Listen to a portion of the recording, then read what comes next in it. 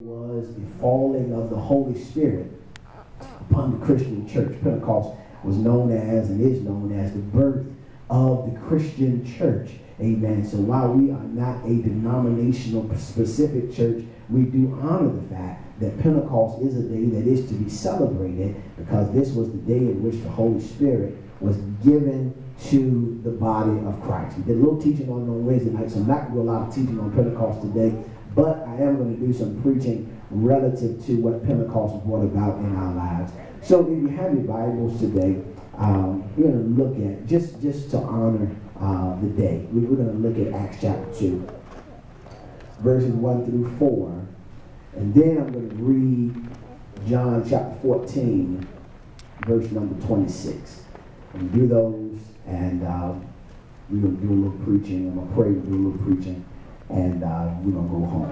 Amen. Acts chapter 2, verses 1 through 4. Then St. John chapter 14, verse number 26.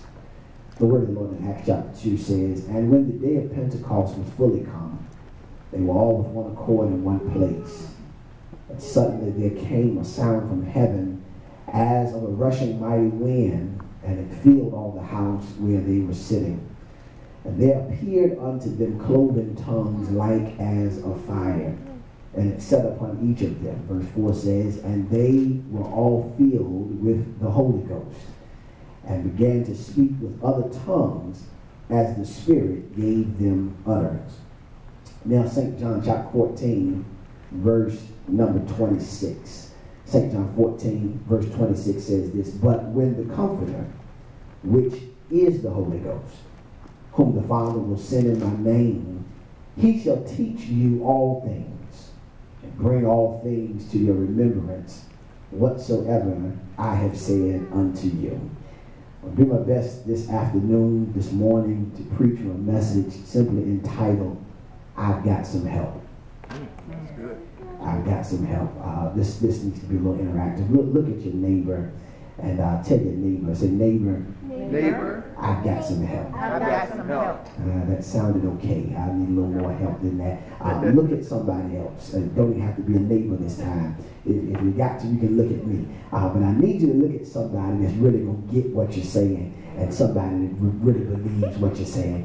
Say, "Neighbor." Neighbor. You're talking to you, neighbor. I'm talking to you, neighbor. I've got some help. I've got some help. Amen. And put your hands together. That's for the good. Lord. Amen. Today. We bless and we praise Him. Let's pray, and then I'm going to get into the text. God, we thank you now because we know that you're real. We thank you for your word, which is true and is pure.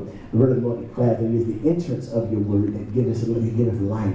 You give understanding even unto the simple. And so we thank you that you're bringing about understanding to our lives today out of your word. We pull on the Holy Spirit now, the one that is our help. We pull on you now, God, to bring back to our mind all things whatsoever Jesus has said. We pray for supernatural recall of your word, every illustration, every example, God, that is necessary to bring about this point today. I pray you release it back into my spirit, that your people's lives will be changed for the better and even for the best. In Jesus' name we pray. Amen and amen. When we identify in the place where I'm really taking my text is John chapter 14. When we begin to look at this particular verse of scripture, we understand that Jesus at this time is approaching, Brother Jaron, he's approaching the season where he knows he's getting ready to die. He understands that his time on earth is drawing nigh.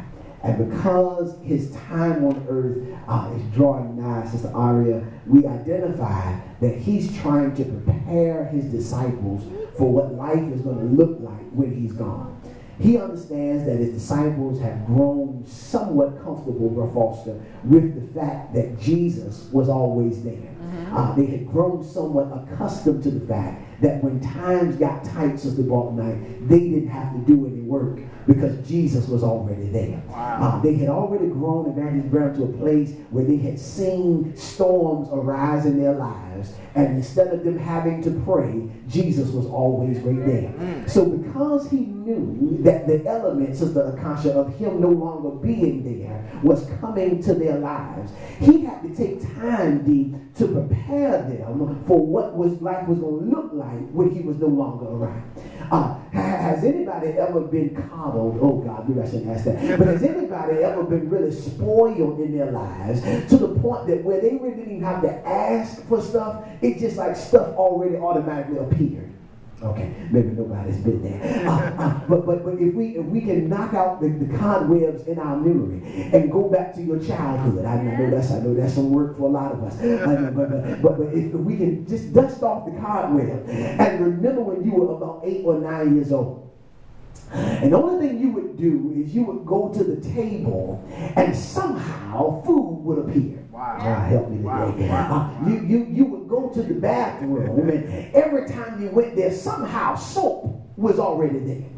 You would go to the bathroom as a child and every time toilet paper was always there. But Sister Park, like there came a point in your life where one day you went to your own bathroom. Uh-oh.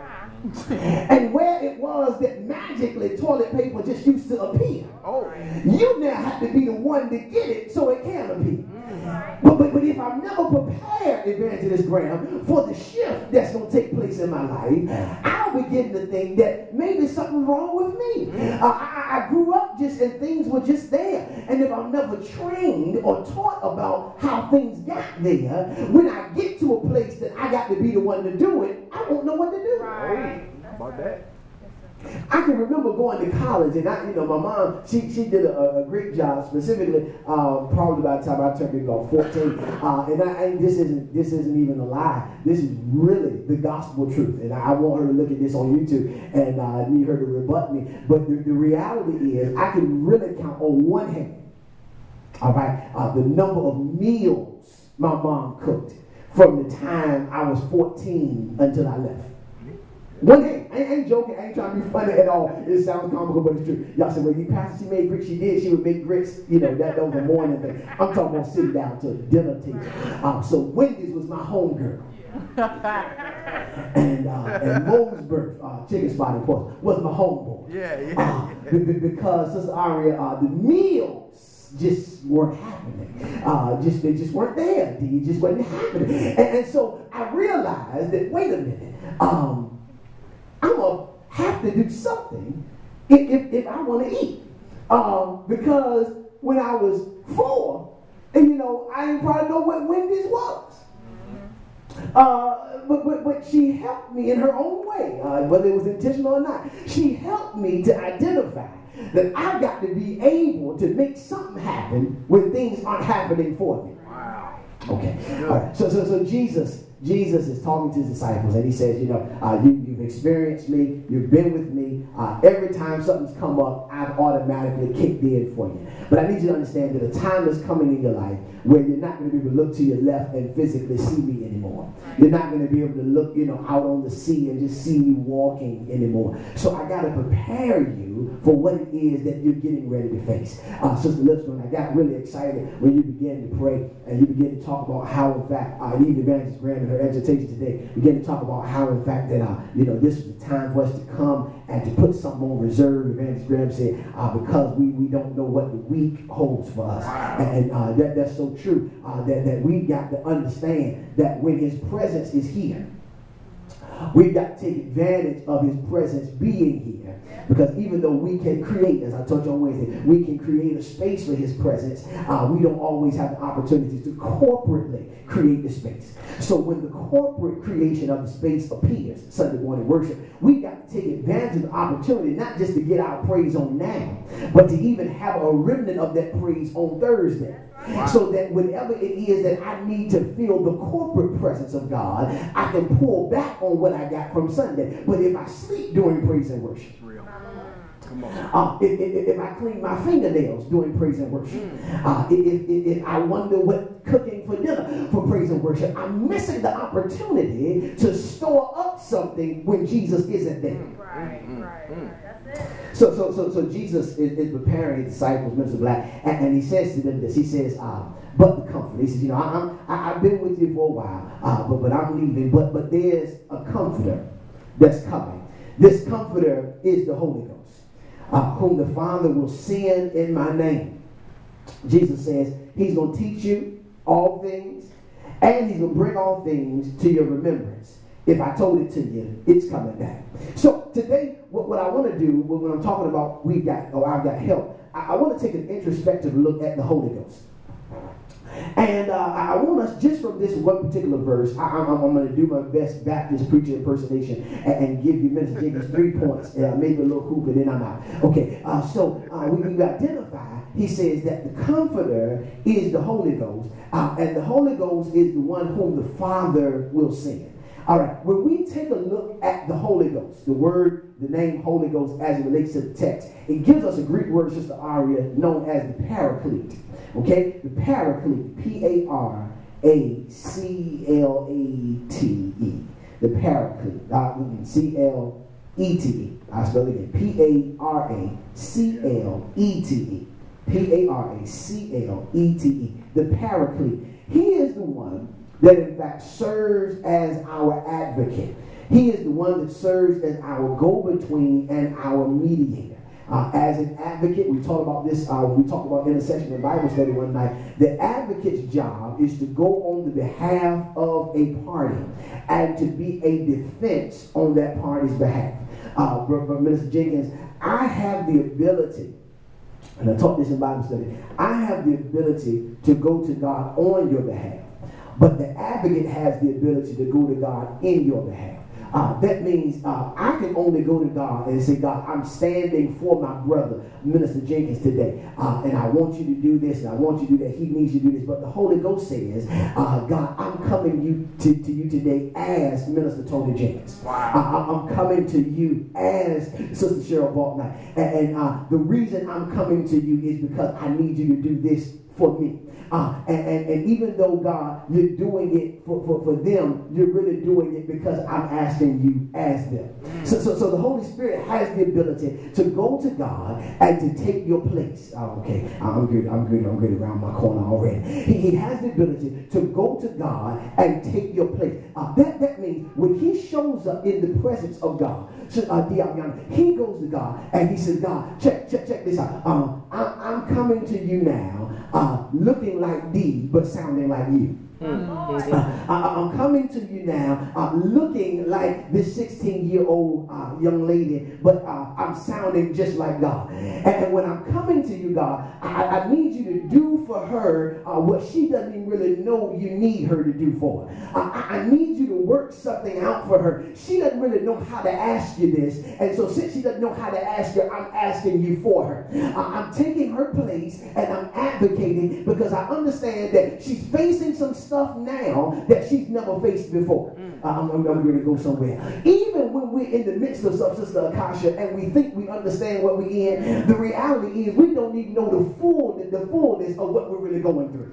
We think, in fact, we're going through a measure of lack because we may not see the dollars in the bank account. But the reality is not that I'm going through a measure of lack. It may be I'm going through a measure of misappropriation. And because my prayer has been centered around my lack, God says, I'll send the money, but if I send the money and you still misappropriate it, you're going to end up in the same spot. So why don't you take a break from praying and let the Holy Ghost do what he needs to do so you can get what you need to get so you can go where you want to go. That's good, sir. So he says, I'm going to send to you a comforter. I'm going to send the Paraclete to you. The Paraclete, again in the Greek, it is the word for advocate. The advocate is the word for helper. Where we identify today, Minister Black liked that part in the responsive reading, where in Hebrews chapter 13, verse 6, it says that I may boldly say that the Lord is my helper. Yes, sir. I can come to you, I can come to God with a boldness because I've got the help of the Lord through the Holy Ghost. So Jesus says, I'm going to send the Comforter, which is the Holy Ghost, and he's coming to you from the Father. Now, it was important to note that in Acts chapter 2 scripture, where it is that the day of Pentecost was fully come, the Holy Spirit came at that time. He rested on the apostles. They were baptized in him. They began to speak with other tongues. But it was at that time that they received, Minister Jenkins, a power to live. All right. Many of us in the New Age church, many of us in the New Age church have received the Holy Ghost because we got saved. And the Holy Ghost, he comes with salvation. You got him, you got him, you got him. But I teach this, and I'm going to continue to teach it because it's accurate, it's right. Even though I get him, Tony Jr., at salvation, I still need to be filled with him. Even though I got him, he's in my life, he lives, he's there. He's there. But I need to be filled with him. And Sister Kasha, a lot of the New Age church got satisfied with the fact that they just got him. Yes. And then stopped pursuing the filling of him. Yeah, I'm scared. I'm going to do some work now. Pastor, how can you say that so confidently? Well, the reason I can say that so confidently is because your life shows me you're not full of the Holy Ghost. Help me here. Help me today, Jesus. How can you say, well, even though you can emo shy and hickle Messiah and who tied my bow tie and who stole my Honda, you can do all those great things. Even though you can say all of those words, the evidence of who stole your Honda never shows up. My God. Because the church has been so content with the fact that I'm saved and I'm going to heaven and the Holy Ghost is in me because I got that. Yeah, he's there. But the reason you're still losing so much is because you're not full of him. Because when I get full of the Holy Ghost, there is a newfound boldness that shows up in my life. Peter had enough boldness that he stood up in the face of those that at first he was hiding from. Okay, I don't have time to really teach it the way I want to. But understand this. When Jesus died, you know, he came, he showed up to the disciples, Minister Jenkins, he showed up to the disciples, and he says, listen, he said, I'm going to breathe on y'all. And when I breathe on you, I want you to receive the Holy Ghost. All right? Now, so that happened. They breathed, Jesus breathed on them. They received the Holy Ghost. But even after their salvation, their receiving of the Holy Ghost, the scripture says that they still were behind closed doors because they were afraid. They were meeting in private spaces, because they were afraid of the people that killed Jesus would come and try to kill them. So even though they had received the presence of God, they received the Holy Ghost, they were still scared. But when the Holy Ghost came and they were filled with him, the Bible says Peter stood up in the face of those that at one time he was hiding from, and he began to preach in their face about who Jesus really was. Wow. He obtained a boldness not because he received the Holy Ghost, it's because he was filled with the Holy Ghost. Now, the problem with the church today is many of us in here have received the Holy Ghost, but my question is, have we really been filled with the Holy Ghost? Because if I've been filled with the Holy Ghost, the way I act would change. The way I talk would change. What does that mean, Pastor? I wouldn't be walking around talking about my defeat all the time if I was filled with the one that is my help. Yes, sir. I wouldn't be in here walking around on eggshells in my house because I'm afraid to say this and that, because the Holy Ghost, who is my helper, works my mouth. Yes, sir. Yes, sir. But because I'm content with just filling them on Sunday, I haven't really pursued the filling of him that I can feel just as good on Friday that I felt on Sunday. That's good. So I'm trying to stir our minds today, Jaron, to get us to understand that even where we are right now, and prayerfully, you got him that he's working and he's full. But even where you are right now, I'm trying to alert your attention to know that you still got some help. Yes. It's good. Okay, what Pastor Heidi said. First thing I see is this. Jesus says, the Holy Ghost is going to come from my Father. So first point I want you to write is, the help you got has to first appear. Got to show up first. Got to show up first. I was listening yesterday. The man of God that preached yesterday. I'm striving to become a student of the Bible. I'm striving to work on retention and quote scripture. I strive for that, Brother Night. But the man that preached yesterday is the man that calls me to start striving for it.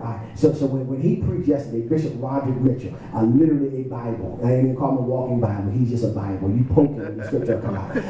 But the man was saying yesterday, and it's so powerful, Minister Jenkins. He says this. He says, when Jesus was anointed of God into ministry, the first thing the Holy Spirit did was the Holy Spirit told Jesus, "Come with me and let's go find the devil."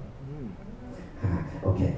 When Jesus in Matthew, I don't have time, but Matthew 3:17, the Bible says that God, a voice from heaven appeared and said, "This is my beloved Son, in whom I'm well pleased." So God gave command in Matthew 3:17. Jesus was the beloved Son of God. The very next verse, Matthew chapter 4, verse 1, the Bible says, "And the Spirit of the Lord led Jesus into the wilderness to be tempted of the devil." So after he was anointed, after it was that he was approved, the first thing the Holy Ghost did was took him to find the devil. All right. So I ain't gonna preach that because that was his sermon. But the point I'm making is this: the Holy Ghost has to show up. Pastor, what are you saying? He only shows up to take you into temptation.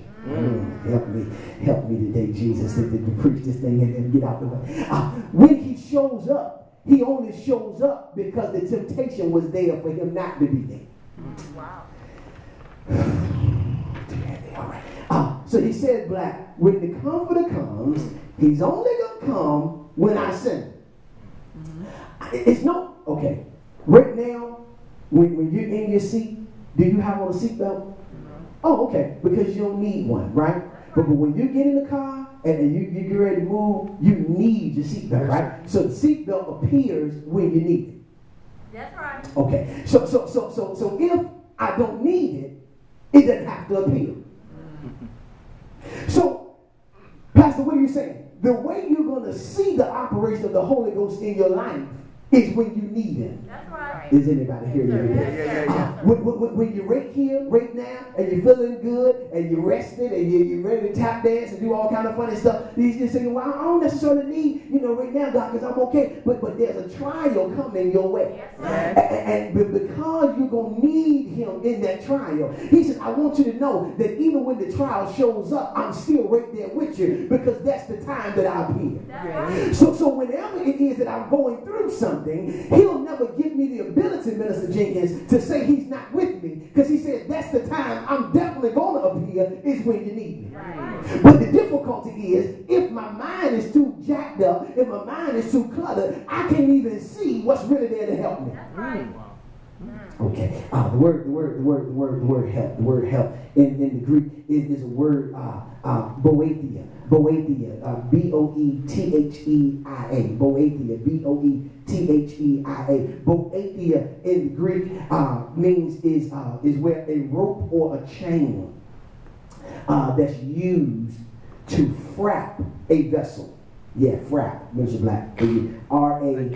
F-R-A-P. Frap. Okay, this is how something helps. It's help. Boethia. It helps by a rope or chain used to frap a vessel. It's used to frap a vessel. Now, the word frap means to bind or to wrap something together tightly.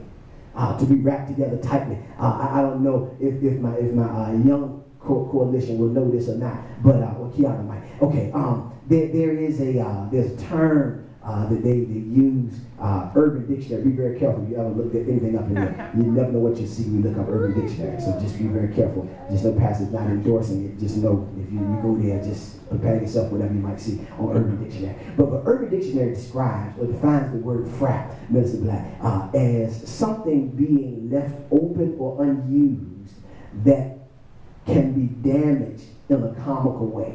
Let me give you an example they use. If people leave their phone down, okay? TJ probably does stuff like this. He won't admit it, but I see it in the spirit. Somebody leave their phone down. One of his boys at school leave their phone down. And then, because your phone is down, unlocked, you can go and operate the person's phone as if you're that person. So they can take your phone and they go on Facebook and they'll put some crazy status up there like, I got 18 legs and my breath smells bad. That person had just been frapped. That's the urban definition of the word frapped. I've left something open for somebody to do something comical or damaging to me.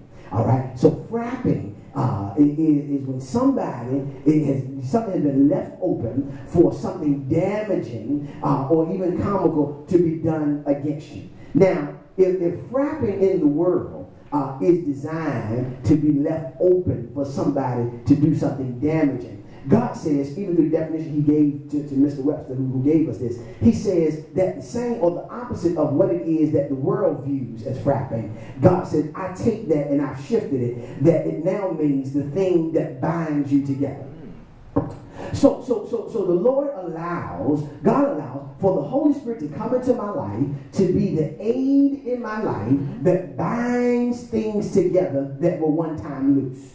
All right. So if there is a relationship in my life that is just all over the place, all over the charts, it's everywhere. This relationship is just messed up. God says, if that relationship is intended for you to be in, the Holy Ghost's job is to come and to bind together the loose parts. His job is to come and to be the aid and the helper even that you need. So he says, I got the center. So the first thing he did, he said the Holy Spirit has to appear. The word says this in 1 John. I got to move. 1 John chapter 3, verse number 1. He says, but beloved, now are we, behold, what manner of love the Father have showed towards us, and that we should become, be called the children of God. He says, beloved, now are we the sons of God, and doth not yet appear what we shall be, but we know that when he shall appear, we shall be like him, for we shall see him as he is. So, Mr. Black, the Holy Spirit comes into my life to give me a reflection as to how I'm supposed to look.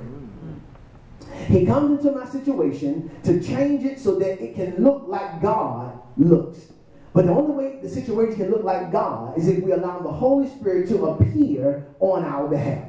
Okay, when a helper comes, the helper comes to give assistance or support to a thing. He comes to make something become pleasant or bearable. Pastor, what are you saying? If the Holy Ghost is coming into your life, is appearing in your life or situation, he's coming not just to show up, but he's coming to make that situation now more bearable and pleasant. I'll say it again. He comes into my life to make the situation more bearable and pleasant. That means, bro, that when I'm going through something, that literally I want to pull what's left of my hair out. I want to pull what's left of my teeth out, because this situation has just taken me to this crazy end. God said, I'm sending the Holy Ghost now to come to your side and make this situation become more bearable. So even when I talked about it Wednesday, even when my boss is working my nerve, when my spouse is working my nerve, when the kids are working my nerve, the Holy Ghost says, I'm here to make what was unbearable now become bearable. This is the reality. The Holy Ghost never comes just about like to change the situation. He comes to change you. Right. So the helper comes, Minister Jenkins, not to fire my co-worker. The helper comes not to kill my enemy. The helper comes to change me. Because when he changes me, my outlook on the situation also changes. When he changes me, even though the person is still the same, they're still the same hater, spewing the same hate, saying the same thing, but because the Holy Ghost showed up on my behalf, I now look at them through different eyes. The Holy Ghost has to appear. The second thing that has happened, I got to move. Y'all, thank you for bearing with me. The second thing is the Holy Spirit comes up according to the scripture. He comes up to teach us. So he comes first to appear. He has to show up because we need him. The next thing he does, the help does, is the help teaches us. The Bible shows us in Luke chapter 12, it's a story where it is that Jesus again is paralleling his death. Jesus says in Luke 12:12, he says, but the Holy Ghost will teach you what it is that you ought to say in the very same hour. So whenever it is that the Holy Spirit is working in my life, Sister Lipscomb, I'm never lost for words. When the Holy Spirit is working in my life, I'm never lost for words. Because it's his job that in the situation where I need him, he's already appeared, now he's going to talk for me. When the Holy Spirit talks for me, that means the things that come out of my mouth got to be pure. Help me today, Pastor. How do you know the Holy Ghost ain't talking for me? Well, he can't be talking for you if you're still cussing. That's right. He can't be talking for you if you still got slipsies that come out every now and then. And if the attitude isn't right, well, maybe the Holy Spirit just isn't talking. And that's the thing that bothers me about the modern church. We think we're so spiritual. We hear from God all the time. Thus saith the Lord all the time. But how can thus saith the Lord if your attitude ain't right when you're saying it? Right. You might well just start saying, thus saith me. God help me. All right. Because